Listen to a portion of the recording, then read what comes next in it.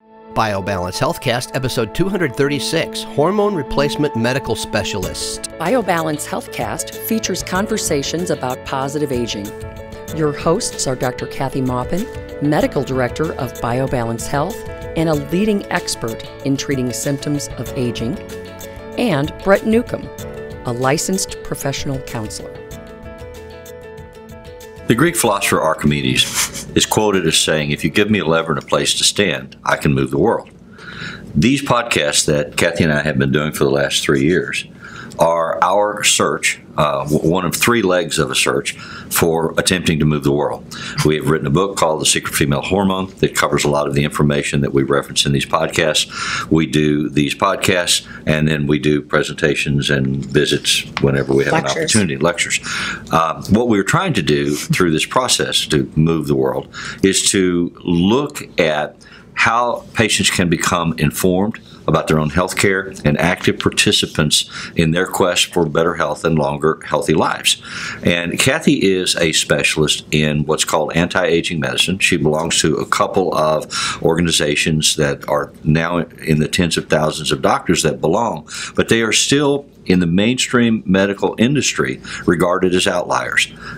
They're a new wave. They're touting new ideas and new methodologies and new thoughts that there's an inherent resistance against in mainstream medicine. It's kind of like we never did it that way. If you ever watch the movie The Music Man, the opening part of the show shows all these traveling salesmen on a train, and they're all complaining about Professor Harold Hill, who sells boy bands in rural towns, because he doesn't know the territory. He doesn't follow the rules. He doesn't do it the way they did it. And that's the resistance that people like Kathy often encounter when they find something new that works, because she is, above all else, a clinician who practices old-time medicine. She takes time with her patients, she interviews them, she studies their data, she listens to their complaints, and then she goes in quest of a treatment that alleviates their complaints and makes them feel better. Medical researchers don't do that. They're a totally different class of doctors that specialize in research and teaching. They're not clinicians, although have some clinical experience in order to qualify. And then clinicians. And clinicians tend to break down into specializations. And that's where it starts to go crazy. So today we're going to talk about that whole specialization gap in terms of education, cross-communication, cross-referencing of ideas. And that could take us an hour, but we only take 20 minutes. But, yeah. So one of the things I want to do to change the world, I mean, the whole purpose of this when we started, and it has grown to preventive medicine, but it started with there is no specialty that takes care of men's and women's hormones. There are endocrinologists, but they don't take care of what we call sex hormones.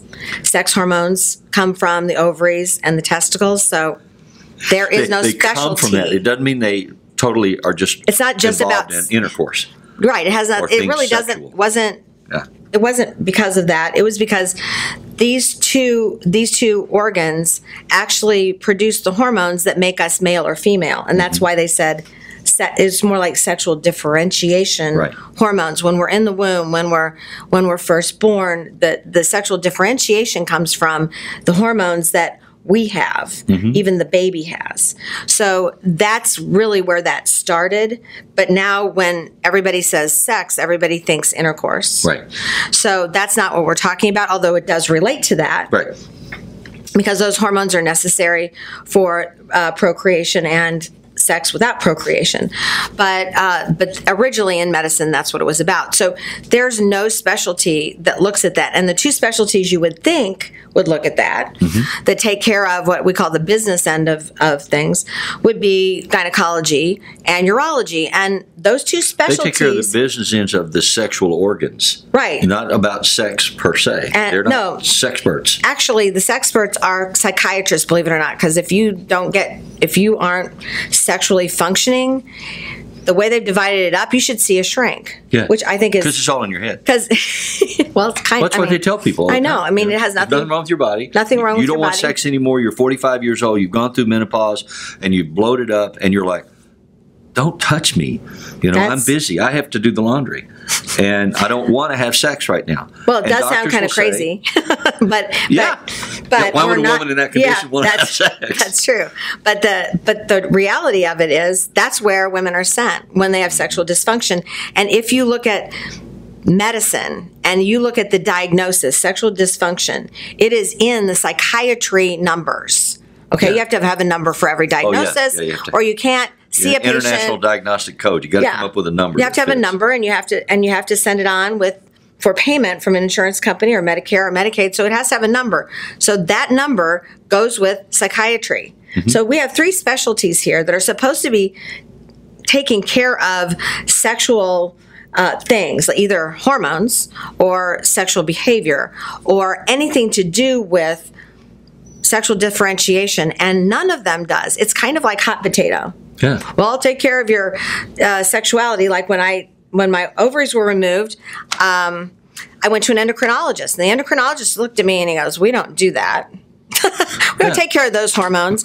And we study them. We don't take care of them. That's right. We have them all in our journals. All the research is in journals, but we don't give estrogen and testosterone. So, I mean, you're in the wrong place. Yeah. But really, the problem with you is, they said, you really need to see a psychiatrist because there's really just something wrong with how you're thinking, because you're just old.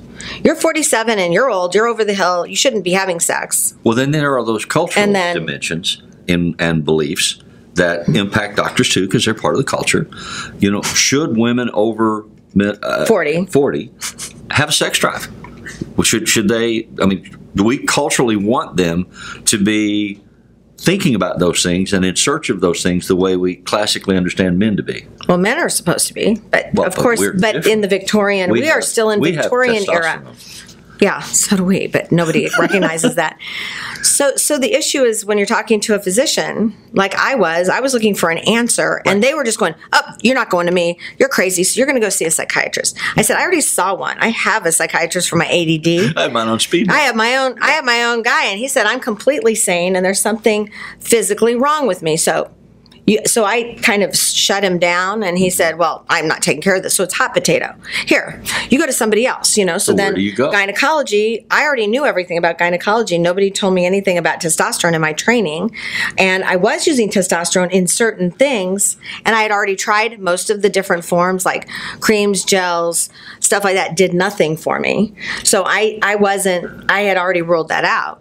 Well, and when we were touring around the United States and England promoting our book, the most common question that we received was, where can I go to find somebody in my town that does what you do? Right. And honestly, that's a really difficult question. One of the reasons we're talking about this is that age management medicine is the specialty now that takes care of hormones from sex organs, basically estrogen, testosterone. And that's because those are the hormones that decrease as we get older. So they've put it in, and they've found that if you replace them, many of the diseases and symptoms of aging don't happen. But it's an orphan specialty. It's an orphan specialty. Because the established, if you say, name 5 medical specialties, there are names people can come up with. Cancer specialists, heart specialists, urologists, obstetrician, gynecologist. Well, I go into the AMA website, and they say, "What's your specialty? What do you do for practice?" It's not there. Yeah. I mean, anti-aging, preventive medicine, none of that is there. So I have no label. And then by doing what I do, you don't exist. Then the gynecology, the American College of OBGYN said, "You're not a fellow in OBGYN anymore because you're not practicing OBGYN." I mean, my fellowship, the fellowship of doctors who aren't practicing that specialty, disappears. It might have disconcerted them to discover that half your patient load was male, because most men I know don't go to gynecologists. They do when they have infertility. Because gynecologists, another subspecialty that deals with hormones, and that's how you get to be an infertility specialist. Is you are a gynecologist who takes care of men and women and tries to help them get their hormones back so they can have babies. Well, that's acceptable. But it's not acceptable to give them hormones back so that they can have sex the rest of their lives. So that's, again, they don't really think that's a relevant concern. Yeah, I mean, most of us who are here realize that's there's so many systemic concerns about aging people having sex. You know, when people go into young people homes, having sex. I'm sorry, but everybody having sex. That too. I mean, and in many places, religion has made. As much as I like religion, religion has made it. An 83-year-old man in North Carolina that was arrested for raping his wife because the nursing home staff determined that she wasn't capable any longer of giving sexual consent. And they've been married for like 50 years. Yes, they've been married for 50 years. And so these outsiders made the decision, and he was arrested and charged and tried. And the judge threw it out of court. So, well, of course, I thank God for that one judge, because everybody else was wrong. Everybody else has an opinion about whether or not it's appropriate for grandma in a nursing home to have sex. If she wants it, well, everybody has an opinion about adolescents having sex too. Same thing. And you know, it's one of those things where the society has really impacted medicine, and society's view of sex as something bad is similar to society's view as testosterone is bad. They've made it a controlled substance. That's how bad they think it is, which is ridiculous. And it's our hormone. We make it. How controlled could it be? You know, we don't make morphine. We don't make heroin, but we do make testosterone. It really shouldn't be controlled. But of course, that's my opinion. In any case, the society impacts this, and society is telling us what is right and wrong. So I don't see a future in the near future that there's going to be acceptance of anti-aging, right, as a specialty taking care of the sex hormones. Well, but that's why you're looking for a place to stand, just like Archimedes. Yeah, and that's I think somebody has to look for a place to stand. To beat the drum, to make the noise, so that more people. I mean, and when you started, you discovered this personally, accidentally, incidentally, because of your own issues. Yeah. Which made me passionate about it. But now you have treated literally tens of thousands of patients. No. Thousands of patients in a 15-year period. Close to 5,000. That's still thousands personally. Yeah. And they go out and extrapolate your information, your methodology. They talk to other people. They say you need to go see this person. I mean, how many people have you had come in your office that have cried and said, I thought I was crazy? Yeah, I thought I was crazy, or I thought I had dementia. I mean, they're you know, they not only did they not have sex drive, they couldn't think anymore. So they were afraid to even tell their doctor they couldn't think anymore until they read my story, because they were afraid, somebody was going to like lock them up and or tell them they had Alzheimer's. They didn't want to know the diagnosis. So when they got their testosterone back, their brain came back and their sex life came back, and then they're like really mad at the doctors who told them to live with it, that this is normal, there's nothing wrong with you. They're angry, and they should be, because this is being ignored. This is not something that is not out there, because all this research that is done on sex hormones, this is done in a specialty that doesn't take care of sex hormones. So remember I said I went to an endocrinologist? Right. So ever since I was treated with testosterone and estrogen, and I started treating other patients, I then became part of the Endocrine Society. I get their journals. Right. I read their journals for the last 10 years or 11 years. I've read their journals every month, and half of the articles in their journal are about sex hormones. But they don't take care of sex hormones. There's a very, very few endocrinologists who actually take care of estrogen and testosterone. But they don't use them. They do all the research. Right. All of this research that is funded by somebody that's really, actually, it's wonderful research, and nobody reads it. So as a clinician with a patient load that keeps you busy all the time, and you have to stay current on so many things, one way to stay current is to go back to school, take additional classes and workshops. One way to stay current is to read your journals. Well, that's where I was going. Yeah. You know, one way is to have like pharmacies come in and give workshops on drugs and dosages and so on. And one way is to read the professional journal. So you are expected as an OB and a gynecologist to read that journal. I'm expected to read the Green Journal, which is the OBGYN, American College of OBGYN journal. Okay. And I have to tell you that in that journal, not only is there almost nothing about hormones, but when it is about hormones, it's irrelevant. There's studies, for example, let me give you the title of the study. Factors associated with seeking treatment for urinary incontinence during the menopausal transition. That's the name of the study that was recently published. Sounds like something that might be clinical. All they were doing is saying, Their study was, do women after menopause have pee on themselves? Yeah. If they're black, white, Indian, living in the North, living in the South, I mean... Or different religious configurations. Right. I want to know if the Mennonites were different going through menopause. Does that help anybody? Did that help one person? We know if we're clinicians, and I suspect that many of these researchers aren't clinicians, that if you don't have any estrogen after menopause, and this is not a secret for gynecologists, if you don't have estrogen, you become incontinent. Wow. Because your urethra gets really thinned and it can't close, and even more importantly, if you don't have testosterone, the muscles around it atrophy, and everything gets really thin and dry. So is that a constant leakage issue, or is it when you cough or when you sneeze? In general, it's an irritation issue. Like you basically run water, you hear water running, and you urinate on yourself. You cough and sneeze. You may urinate on yourself. Sometimes that is a structural issue, but it gets much worse after menopause. So what we're dealing with is something gynecologists know and treat every day. And treat every single day, and then they come up with this study. We'd love to know more about treating it. In fact, there are many studies in the endocrine journal about treating incontinence with testosterone. And it works, because my patients usually who are incontinent aren't incontinent anymore after I treat them with testosterone and estrogen. But that's another journal, and you're not expected to read that journal. No, gynecologists never read that journal that I know of. I mean, I may be the only one that reads it, but I mean, there's got to be somebody else. But it has all the research. But gynecologists don't read that, and endocrinologists don't do it. So the research that's being done is completely irrelevant. So read another one in same journal, same OBGYN journal. Give us the next. Do you have the next title? I don't have that. That's the only title I pulled. Okay. So there was another article about, it was a case study about 2 women who were menopausal, and these women, in the title, it talks about hymeneal scarring. Hymen is the ring that is around the vagina in women before they have sex. Right. Okay? So really the hymen's broken after you have sex, or you have certainly after you have a baby. Or go horseback riding. Or fall on a bike, or it can be broken in other ways.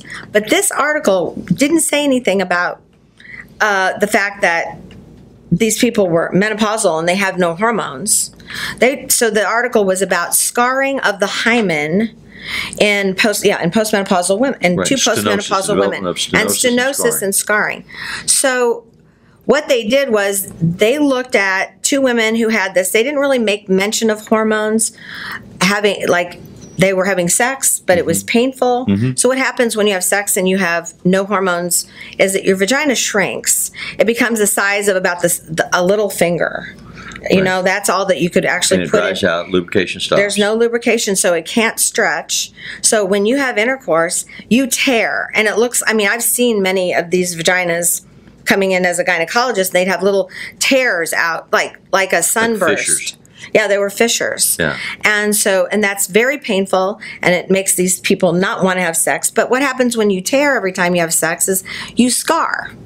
So what they were doing was looking at people who'd already done the tearing, the scarring. They didn't take hormones and no preventive measures given. They have a scar tissue, and then after the fact, they gave them some estrogen. Oh, it doesn't work, which implies to everyone who's... It doesn't work in that it doesn't prevent the scarring and tearing. It does prevent it. It doesn't fix it. If they've already got the scarring and tearing, it doesn't fix it. So all they came up with is you have to operate on these people, of course, because gynecology is an operative specialty.